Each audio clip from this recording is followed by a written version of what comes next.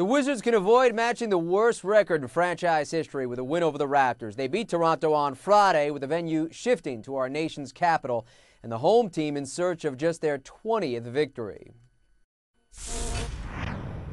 That's interim Washington head coach Ed Tapscott. The Wizards reportedly ready to hire Flip Saunders as their next head coach. And that's Antoine Jamison from downtown against the Raptors. Had the Wiz up a pair third quarter.